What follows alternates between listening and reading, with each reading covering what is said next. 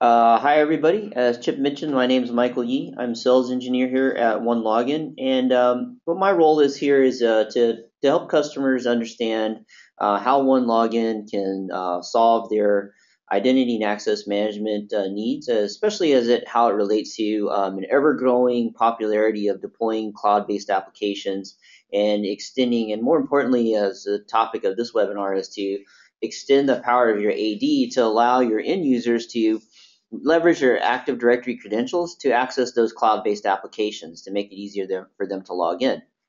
So I'm going to start just in our OneLogin portal. So I am going to show you kind of the typical end user experience. So a user would log in to OneLogin with their Active Directory credentials, and they'll be presented with a screen similar to the one you're seeing on my screenshot or screen share. They'll have access to various applications which are indicated via tiles. These can be customized, so you can make them look larger, or if you have a lot of applications, you can control the size of the tile itself. As an end user, I'm just going to simply select the application I want to access, and you'll see here that once I've selected that application, OneLogin is handling the passing over of the credentials, or actually the user's identity, to the application, in this case Salesforce, and it logs me right into Salesforce with my particular rights, my profiles, etc. Now, how we take care of that is actually we start to synchronize your user identities from Active Directory. And you'll notice here that if I go to my users tab, so I'm an admin, I can look at all the users that are in OneLogin. I can go over to my users tab. I can see the various users that are part of my organization. And this actually is all coming from Active Directory. So if I scroll through here, one of the examples I want to show you is creating a user within OneLogin and how simple it is, because it simply comes from Active Directory. So you'll notice here that I don't have an individual named Jimmy. So I know in Active Directory I've got a new employee. He's starting up. And so what I want to do is I want to move him into his appropriate OU. He's going to be in the marketing department. So if I switch over to my Active Directory, here's my user. Sorry about that. I need to just unlock my Windows machine here. But my user, Jimmy, I'm going to take him and move him into my marketing group. And so what happens is he gets moved over there. I make sure his account shows up. Now if I switch back to OneLogin, and now I can search for Jimmy,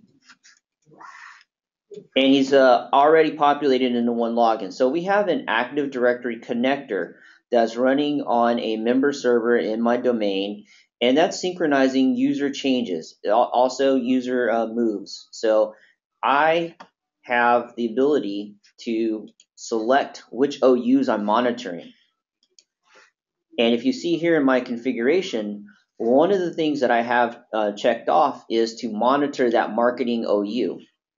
So marketing OU is right here, and you can see here that I'm actually not monitoring the user's OU. So that one is unchecked. So I know that my workflow is that users are automatically populated into the user's OU, and then me as an admin, I decide where they need to go. In this case, I moved Jimmy into the marketing OU, and once that was picked up by our Active Directory connector, OneLogin, the account for Jimmy was created in OneLogin. The Active Directory connector that we install, it's actually very lightweight, and we also can install multiple instances of the connector on several machines in your environment, several servers, so you have redundancy capabilities to the OneLogin cloud. Now, once you got the connector installed, you'll notice here that we bring over a certain number of attributes by default, but that doesn't limit you to the number of attributes you can use in OneLogin. So I can add as many attributes as I want about a particular individual. And so you'll see here that I've added some custom attributes, or not necessarily, I wouldn't call them custom attributes. They're additional attributes that we don't synchronize by default. So for instance, telephone number, you can bring that over.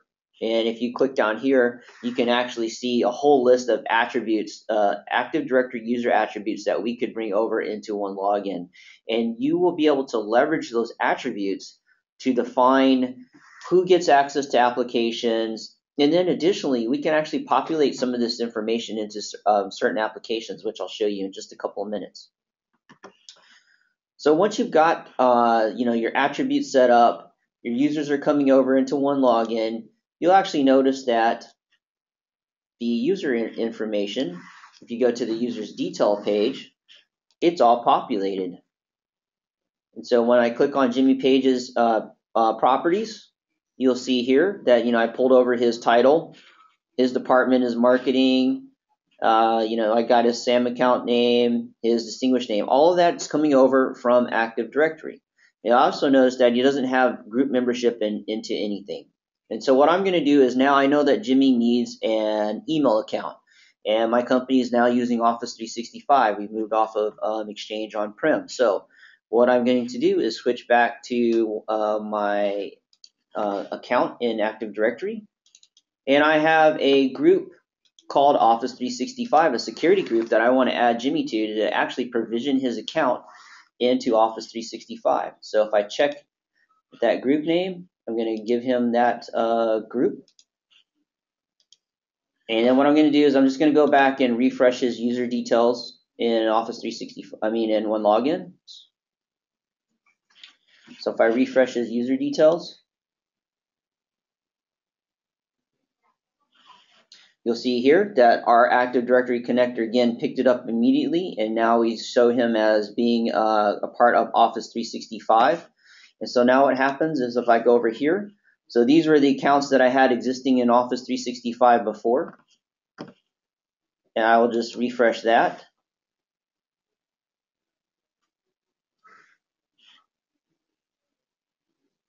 And instantly, Jimmy's got an account now in Office 365. So with just a few clicks, we've created the account within Office 365 using the power of OneLogin's connection and tie-in to Active Directory. Now, one of the other things that we can do, depending on the particular application, is I can actually provision in certain details about the user into said application. So one of the other applications that we can provision into is Synchronize. Often people use this for either asset tracking or kind of service desk type activities. So you'll see here that when I moved Jimmy in, previously his account did not exist in my Synchronize tool. So I'm going to refresh my user information again. And when I got his account into OneLogin, we actually created his account into Synchronize, and you can see that we actually were able to provision in his title, what type of user he is. So certain applications have the ability to provision roles. So you might have an admin type role.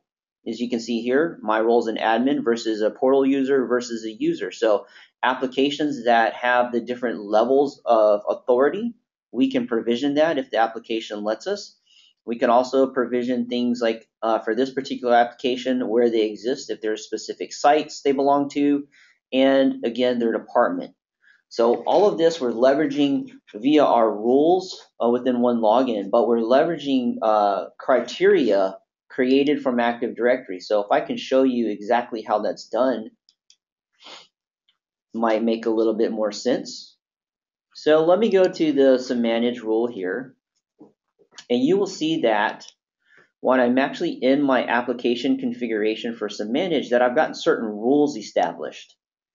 And the way that I established populating the New York location and the marketing location for Jimmy Page was that I have rules set up.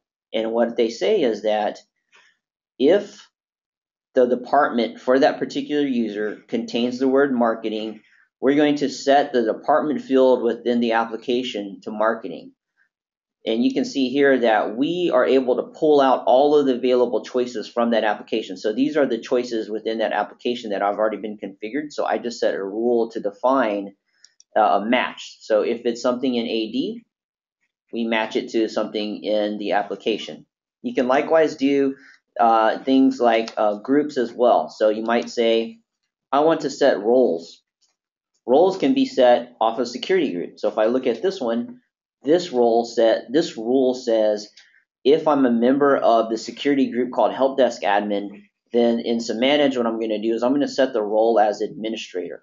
So you can quickly see how the tie-in to Active Directory, all the attributes that we're bringing over, can leverage you the power to provision users into applications, provide them to access based on their Active Directory credentials, because we're not having to log into the application again. Once you're logged into the OneLogin portal, you have access to all of your applications at the click of a button. And I think that's a quick run through of the Active Directory connector, the tie-in to Active Directory, how we leverage the attributes, how we can simply make it easy for IT organizations to quickly create accounts within applications and help their end users have seamless access to applications using the OneLogin portal.